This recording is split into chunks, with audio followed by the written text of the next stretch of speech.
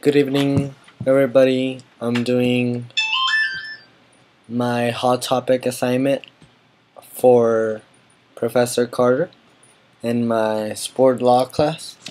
My article was about Charo Chusinko, a former NFL player. He used to play with the New England Patriots, and then he played with the Miami Dolphins. I totally identify him. I totally remember seeing him in NFL um, matches and wearing the Miami Dolphins uniform and the New England Patriots uniform. I think he was before that with the Cincinnati Bengals. So he's a really well-known guy in the NFL world. My article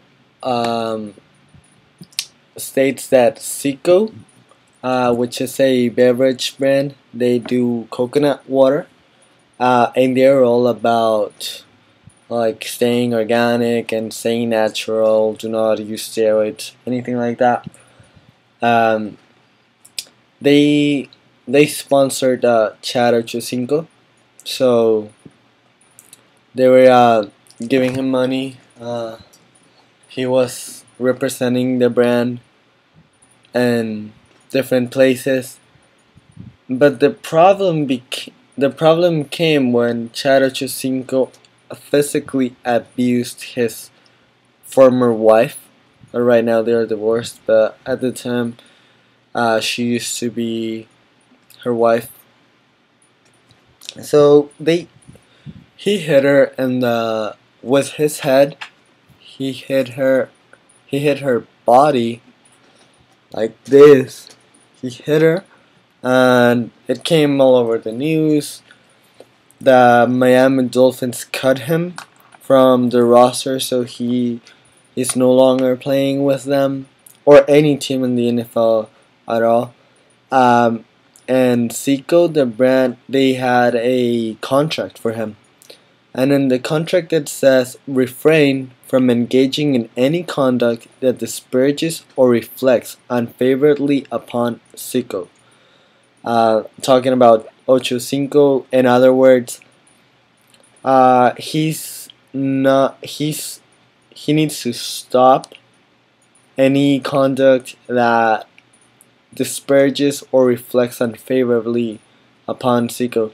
In other words, don't make the brand look bad. Don't make the brand look bad, and don't make the brand look less than what it is. I think the ZICO brand was very smart in the contract because they introduced a couple keywords. For example, any, disparages, reflects unfavorably. I'm sorry. So ZICO would definitely win the case if a judge looks at the contract, physical contract itself, and looks his quotes. It's just gonna instantly rule over the brand over the player because it is just stated in the contract. And as we read on our sport club books, contracts are really important. Like the wording, it's key, and it's just you're just supposed to follow what it says.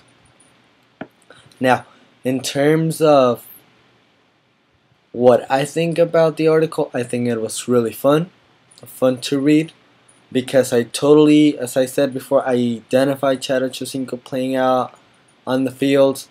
I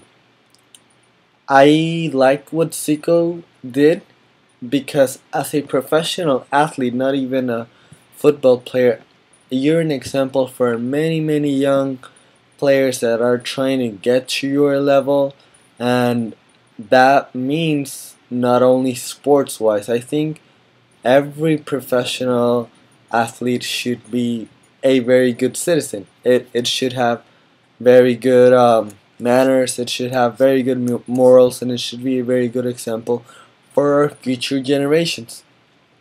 I think what ZICO did is